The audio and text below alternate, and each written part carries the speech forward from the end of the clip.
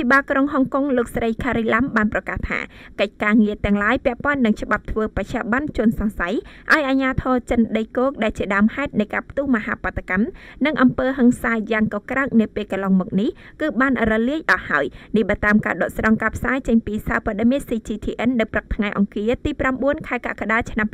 2019ស្ថិតនៅចំពោះមុខក្រុមអ្នកកាសែតអំឡុងការធ្វើសន្និសីទសារព័ត៌មានមួយនៅថ្ងៃអង្គារនេះលោកស្រី Carrie Lam បានគូបញ្ជាក់យ៉ាងដូចនេះថាភាពតានតឹងការប្រឈមមុខគ្នានិងភ្លើងកំហឹងរបស់ប្រជាពលរដ្ឋហុងកុងគឺបណ្ដាលមកពីផែនការចង់អនុម័តច្បាប់ធ្វើបច្ចុប្បន្នជនសង្ស័យរបស់រដ្ឋបាលទីក្រុងហុងកុងសុទ្ធសាធលោកស្រី Lam បានបន្តទៀតថាប្រជាជនហុងកុងភាគច្រើននៅតែមានមន្ទិលសង្ស័យអំពីភាពស្មោះត្រង់និងភាពប្រកបប្រជារបស់រដ្ឋបាលហុងកុងឬក៏នៅតែមានក្តីបារម្ភថាតើរដ្ឋបាលហុងកុងនឹងចាប់ផ្ដើមផែនការចម្រូងចម្រាសនេះឡើងវិញនាពេលអនាគតឬយ៉ាងណាខ្ញុំសូមបញ្ជាក់ប្រាប់អ្នកទាំងអស់គ្នាថាពុំមានគម្រោងបែបនេះឡើយនិយាយឲ្យច្បាស់លាស់ទៅគឺផែនការនេះបានស្លាប់ទៅតាមខ្យល់បាត់ហើយในឱកាសនោះលោកស្រី Carrie Lam ក៏បានបដិញ្ញាផងដែរថានឹងស្ដារទំនុកចិត្តរបស់សាធារណជនចំពោះរដ្ឋបាលលោកស្រីឡើងវិញនិងស្នើឲ្យមានការបង្កើតវេទិកាបើកចំហមួយជាទីសម្រាប់ប្រជាពលរដ្ឋហុងកុងដែលមានទស្សនៈនិងគំនិតផ្សេងគ្នាអាចធ្វើការទំនាក់ទំនងជាមួយរដ្ឋបាលហុងកុង